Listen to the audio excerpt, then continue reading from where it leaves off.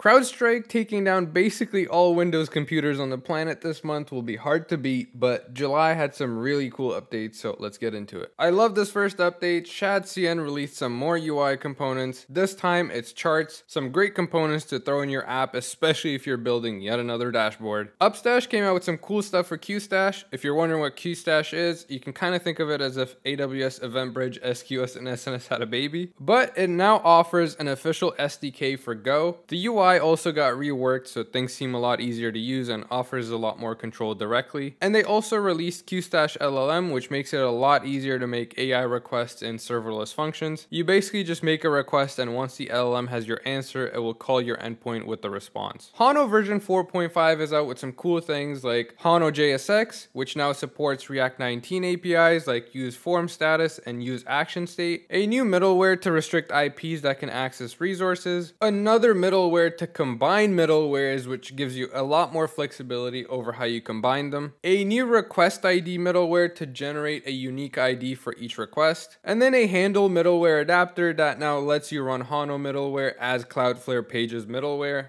I definitely said the word middleware too much there. Gleam 1.3 is out now for those of you using Gleam. Things like auto imports with completion as you're typing, tolerant expressions, which basically means the language server is now even more tolerant to bad code, plus a lot of other improvements. Next UI looks to have joined the S24YC batch, so we'll probably see a lot more from them now that it's being backed. VTest 2.0 is out with a lot of stuff, from browser support to stability improvements to new features and a lot of bug fixes. If you use VTest, I honestly recommend going through this list because there's a lot of stuff here. Railway added some improvements as well, such as being able to duplicate a service and a nicer deployment panel. Astro keeps killing it with some new exciting stuff. 4.12 was released with a new experimental feature which they call server islands. If you're familiar with their existing client islands architecture, this basically just extends that to the server to now offer rendering of components on the server. This actually has a lot in common with PPR, partial pre-rendering. It also looks like they built CLSX into Astro for us Tailwind nerds by just using class list for your classes. Prisma 5.17 also came out with performance improvements to raw queries, and the VS Code extension got some nice improvements like references across schema files, better context on hover, and some other fixes. And subscribe, like the video, and I'll catch you in the next one.